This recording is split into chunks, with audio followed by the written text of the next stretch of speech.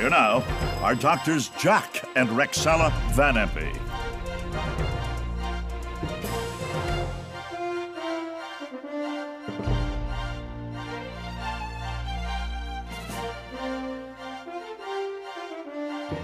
There are 4 countries that are coming together, and they're against the United States. And here is the first one, Russia. How far will he go?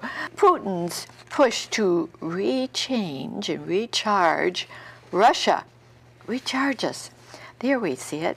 Time magazine, U.S.-Russia tensions reach dangerous new level. Now, Jack, that's what you preached a long, long time ago. Going on, Pentagon, Russia flies multiple bomber missions. What? Near Alaska, are you kidding? Russia's brand new S-500 missile system to have unprecedented damage radius. Oh, and Russia's RS-28 Sarmat ICBM. Hypersonic disaster for the United States missile defense shield. Russia's military buildup. While they're modernizing its military and threatening its neighbors. My word. Below the radar, Russia's S-400 and S-500 set to become invisible to enemies. Wow, that is really something. They've come a long way, and they are certainly becoming almost #1 in the world. Oh, and they are going to lead the Battle of Armageddon, Revelation 16:16. How do I know that? Ezekiel chapters 38 and 39. And as I've told you a few weeks ago, we know that we are at that moment when we're going to hear the shout, "Come up hither," Revelation 4:1, and we're going to meet Jesus in the twinkling of an eye. 1 Corinthians 15:52, when we reach him in heaven because we've been evacuated and taken out of that horrible war before it happens. Isn't that wonderful? Yes.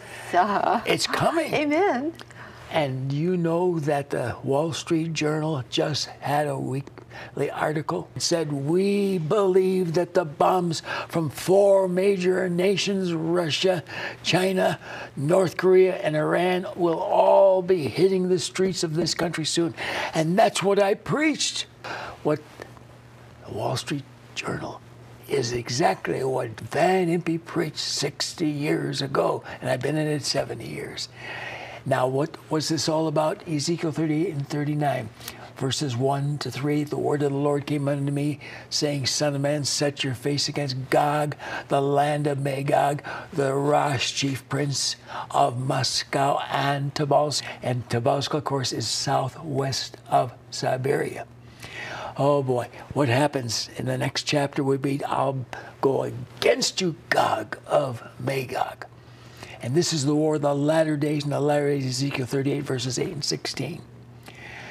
There's no end to it. Now, Russia is the main culprit, and you see how they're getting prepared, all the equipment, all the atomic facilities. They made a deal with Obama. Again, he's hurt the United States. And he agreed with Russia, you get rid of your missiles, we'll get rid of ours. We did it, they didn't. And God help us if this thing called Armageddon breaks loose. But the wonderful part is we Christians aren't going to be here, because Revelation 3:10 says, I will keep you from, and that's the Greek word ek, out of the hour of testing that comes on the whole world. It's global. And again, the Word of God tells us so clearly that the reason we're going to be kept out of it and how it's going to happen is the rapture. And we're going to hear in Revelation 4:1, come up hither. And ladies and gentlemen, guess what? If you're saved, you're going to be taken out of here. I'll keep you out of that hour, which comes upon the whole earth. A promise from God. Pray that prayer today. Prepare to meet your God. Yes, that prayer. That's the most important thing that we could bring to you. The prayer of accepting Jesus Christ, Son of God, as your Savior. You know, He died for you. And I trust that you will accept His love, that you'll accept Calvary, accept His forgiveness, and become His child. Will you please pray this prayer with Jack of saying, Lord, I know I'm a sinner. Come into my heart. Jack. Heavenly Father, thank you for sending your Son, Jesus, dying and shedding that blood, that precious, efficacious, holy blood. And only that blood can wash away sin. For the rest of the blood's human blood and tainted by sin.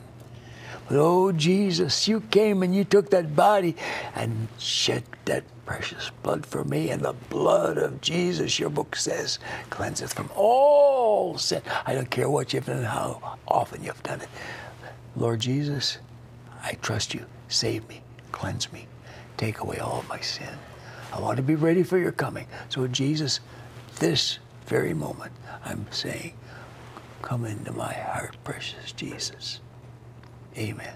Amen. Oh, amen. I made that decision when I was 17 years old. Never regretted it. Walking with the Lord the rest of my life. Now, if you made that decision, pray that prayer, write to me. There's my address. Please write it down in a hurry. First Steps in a New Direction will be in the mail. Wonderful book to read. To order Thy Kingdom Come, arriving soon, have your credit card ready and call toll-free 24 hours a day, 1-800-JBI-7777. To order by mail in the U.S., send your donation of $24.95 to Jack Van Impe Ministries, Box 7004, Troy, Michigan 48007. In Canada, send your donation of $24.95 to Jack Van Impe Ministries of Canada, Box 1717, Postal Station A, Windsor, Ontario, NINA 6Y1. Now back to Rexella. I want to leave you with a comforting thought. Can you find comfort in a day like this? Trust God for today and prepare for tomorrow. How good it is to trust in Him. Look forward to being your home again next week. And until then, remember, God cares for you. So do we, so very much. Bye-bye.